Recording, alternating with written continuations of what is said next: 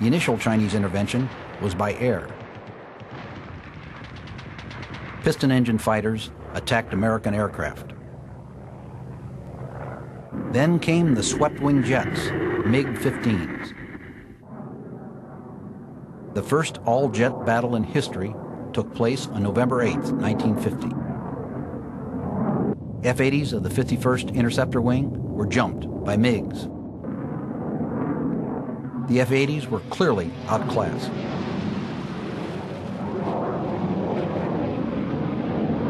The MiGs were a brilliant design. They combined Russian and German technology. The MiGs represented a real threat to air superiority. If employed in sufficient numbers, they would drive UN aircraft from the air at the time of greatest need. The UN forces were roughly thrown back by more and more Chinese troops crossing the border.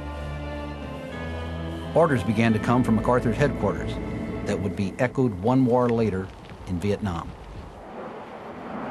The general wanted the bridges across the Yalu River destroyed to slow the oncoming Chinese reinforcements, but only the portions on Korean territory were to be attacked. There was to be no violation of Manchurian territory or airspace.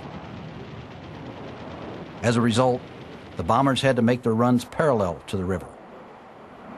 This exposed them for the greatest length of time to anti-aircraft fire. It also exposed them to the MiGs. The MiGs would circle at altitude to locate a target. They'd make a diving attack across the Yalu River through the bomber formations. They could then streak back to safety on the other side of the river. Fortunately, most of the time, the MiGs were not aggressive.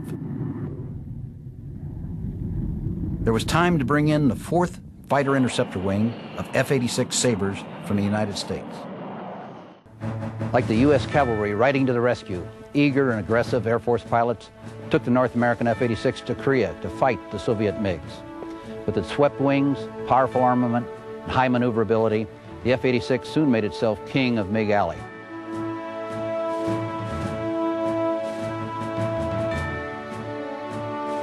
Less well known, but perhaps even more important, was the arrival of the 27th Fighter Escort Wing of straight-wing Republic F-84 Thunderjets. The Republic F-84 Thunderjet was the premier ground attack fighter of the Korean War. Able to operate out of primitive airfields, carrying huge loads of bombs, rockets, and napalm, the F-84 struck continuously at enemy troop concentrations, bridges, trains. Once its ordnance was gone, it was able to turn with the MiGs at low altitude. All in all, the F-84 was a great fighter, the right plane at the right time.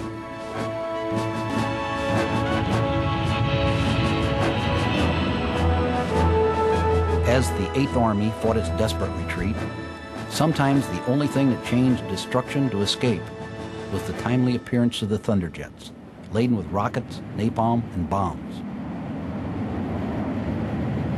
The F-84s of the 49th Group made the waters of the Chongchong River literally run red with the blood of Chinese infantry.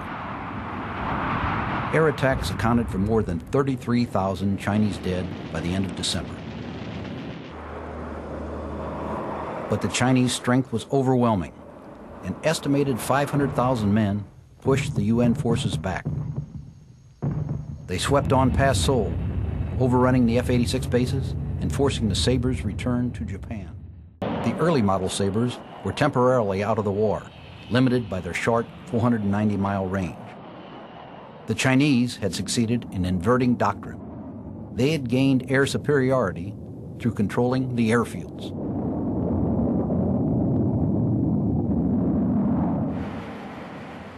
They began stockpiling huge quantities of MiGs in the Manchurian sanctuary so they could be brought down into Korea for the final push. But continual attrition by air attack and stubborn ground defense had bled the Red Army. The UN forces counterattacked. They drove the Red Army forces back far enough to allow the F-86 air bases to be reestablished. The air war in MiG Alley, a triangular corner south of the Yalu River, resumed. Again, almost every condition was advantageous to the communists.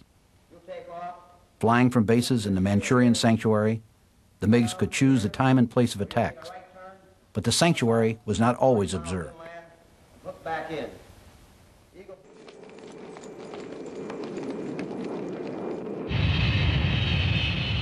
The F-86s were operating at the limit of their range. They had only a few minutes to spend on station.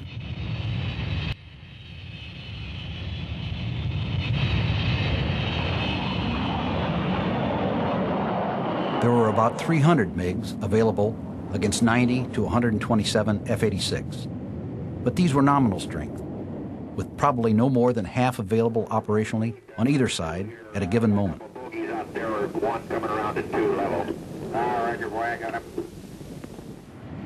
The F-86 was considered superior to the MiG in most respects.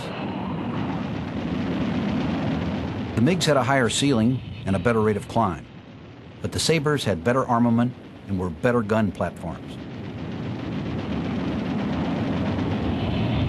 At the start of the conflict, the Sabre pilots were generally more experienced.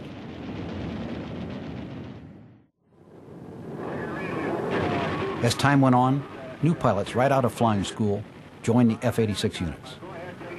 Some were firing their guns for the first time in combat. On the whole, the USAF training and spirit were superior to that of the communists, who were only occasionally aggressive.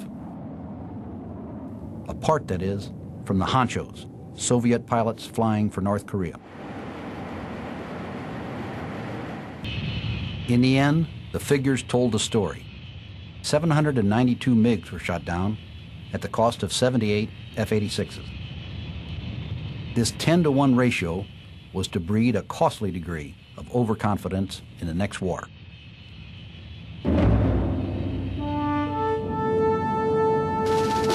Although America clearly won the air war in Korea, that fact has been forgotten.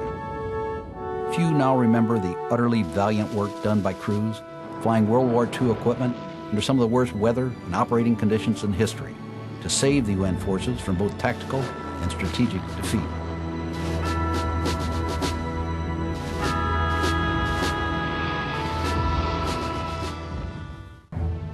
Even less well known are the critically important efforts of the Combat Cargo Command. It hauled troops in and evacuees out and carried ton after ton of cargo where no roads reached. The scale was smaller than in World War II, but its importance was just as crucial: the preservation of air superiority.